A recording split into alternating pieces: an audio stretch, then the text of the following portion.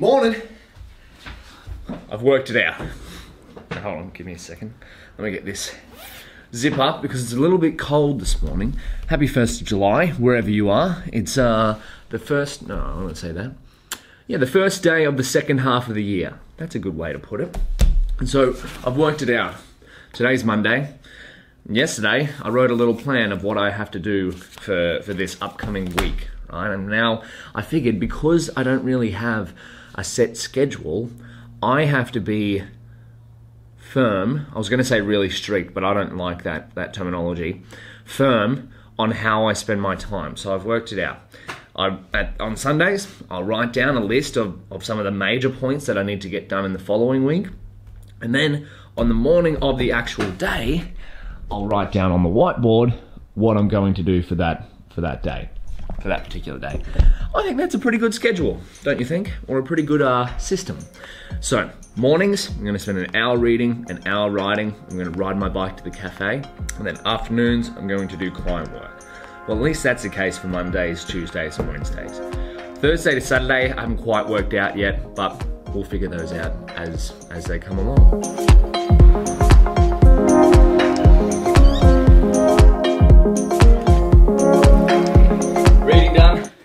Writing done. Do I have helmet hair? Let me check. Oh, it's not that bad actually. Now it's time to do, well actually, I'm gonna have lunch first and then we'll do a few hours of client work and then it's workout time.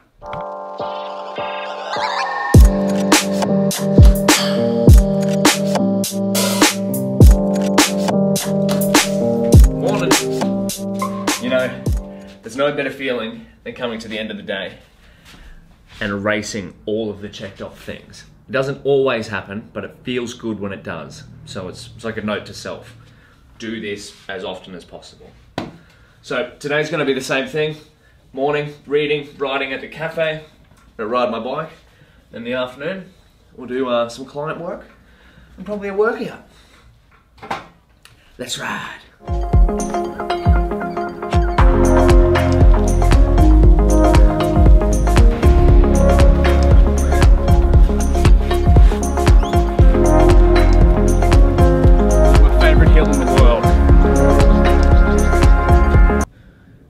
Before.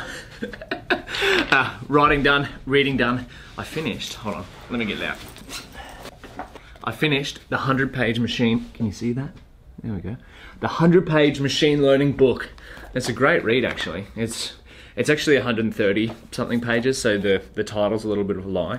But this is the kind of book I wanted, or I wish I had when I first started machine learning. I'll be doing a review on it on the channel at some point. There'll be a link in the description as well. You can pick up a copy. It's like a read. You can read it for free, but if you want to buy it, you can buy it on Amazon. Yeah, it's a great book. It's now time for me to eat, and then we'll do some more client work.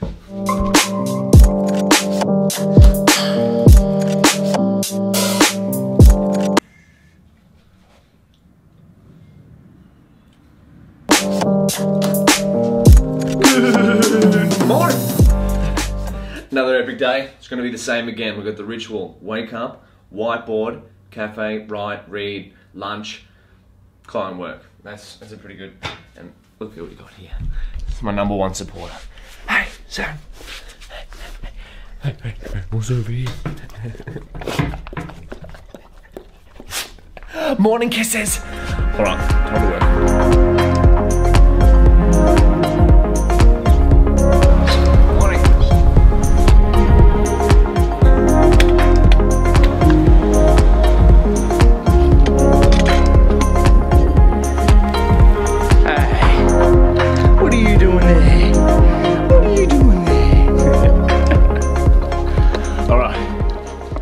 Writing, done. Reading, done. Now, time for some client work.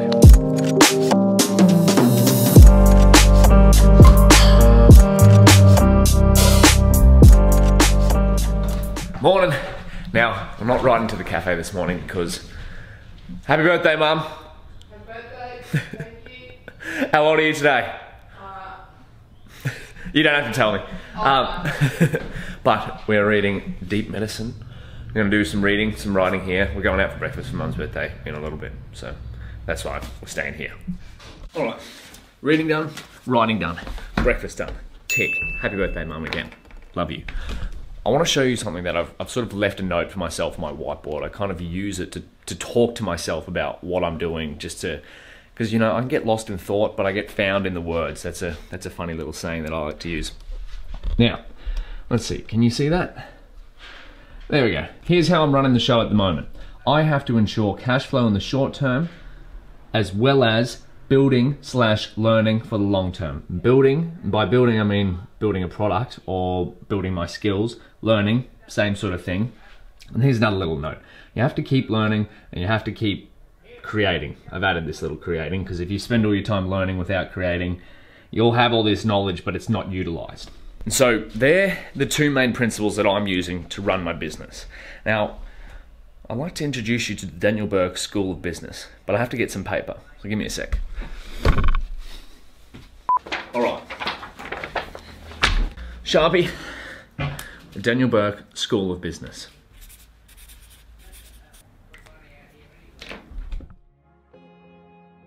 Now, I thought about drawing this on the fly, but I figured it's way easier to just draw it and then explain it. And this is how business works from the Daniel Bourke School of Business. So we've got here, this is you, this is your product or service, and these are people and more people, and potential customers, right? And so you're here, you create a product or a service. Now, how do you do these two things? Well, this is where the keep learning, keep creating principles come in. You have to learn something, aka a skill, and then create something with that skill, and then trade that skill to people so that they trade you money. This is business in a nutshell. And you do not have a business until you have a paying customer. So this is a paying customer, this is a paying customer. Now the key thing here is to remember is you're not targeting everyone. So you're not necessarily aiming to get these two people, right? The internet has made it so that if your product or your service is good enough, the people who want it will find it. So how should you spend your time? Well, if you're creating a product or service and you're making it online, now remember, there's a thousand different ways you could start a business, but this is for online mostly, because that's how I'm doing mine. You should spend 80% of time, can't spell time, on these two things, right? And then 20% of your time should be driving traffic. So what do I mean by this? Well, again, because of the internet, these people who want to pay for your product will be able to find your product or service if it is good, right? The way the internet works is the best things go to the top and the worst things kind of drown out because there's so many good things on there. So this is why you should spend 80% of your time making your product or service really, really good, and then 20% of your time telling people how good it is. Class dismissed. Now, I don't know whether that was cool or lame, but if you want to see more specific videos on how I'm running my business, I'm more than likely going to make more in the future. Well, I am kind of. That's part of the whole business loop. Anyway, leave a comment below if you have any questions. Otherwise, speaking of keep learning, Fast AI just dropped a new course, Deep Learning from the Foundations, which I am incredibly excited for. And so you can see here today we're releasing a new course taught by the legend himself, Jeremy Howard. Deep Learning from the Foundations, which shows how to build state-of-the-art deep learning models from scratch. And essentially, that is another principle of how business works. Find the most basic foundational principles and apply them well to a certain problem, aka bring value to someone else.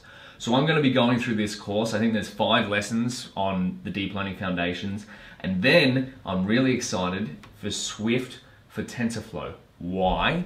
Because you can use Swift to build products, and that's what I want to get into. App development or web development. I haven't quite decided exactly what yet, but I'm probably going to sway towards Swift, which is more so iOS development. Stay tuned for more. Anyway, I've got to get into the new course. We'll see you soon.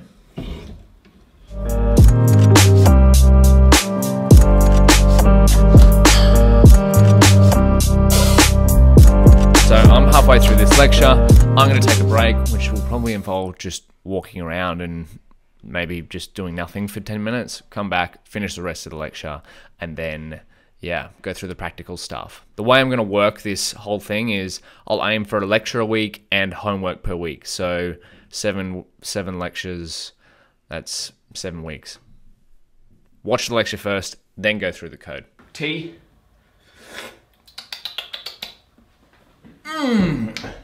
Let's finish this fast AI lecture.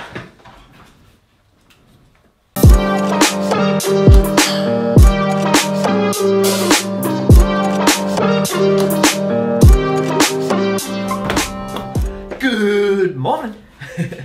Today's much the same as the last few days. Start off the morning, writing down a list of what I need to do. Read, write in the morning, kind of already done those. Gonna do a bit more writing, but I've got a professional photo shoot in about 10 minutes. I need a professional photograph of me for one of the projects I'm doing. So I've got someone to help me out with that. I have to clean my room. This afternoon, we'll be back into Fast AI and Swift Study. Got to clean.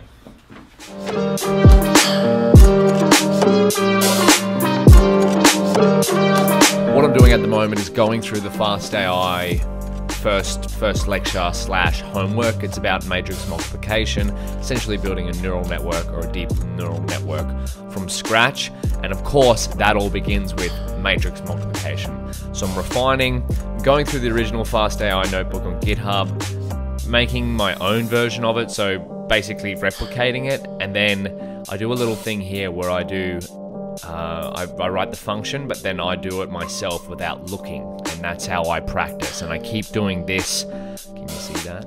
Yeah, I keep doing the without looking part until I get it right. And so again, some amazing takeaways from the Fast AI course. I'm going to wrap this video up here, I reckon, because I think this week has been jam-packed. Reading, writing, client work, learning, creating. I'll be back next week.